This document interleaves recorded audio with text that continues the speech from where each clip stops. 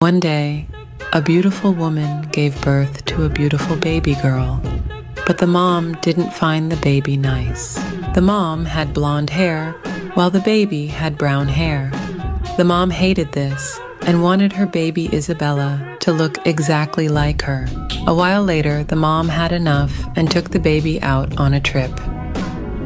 The mom went to the bridge close to the house, and she dropped the baby off it directly into the water. She went on a drive after the incident, and later, when she got home, it was all over the news. 2 years later, she had a beautiful baby girl, and she named her Ariana. Ariana was perfect to her mom. She had blonde hair just like her.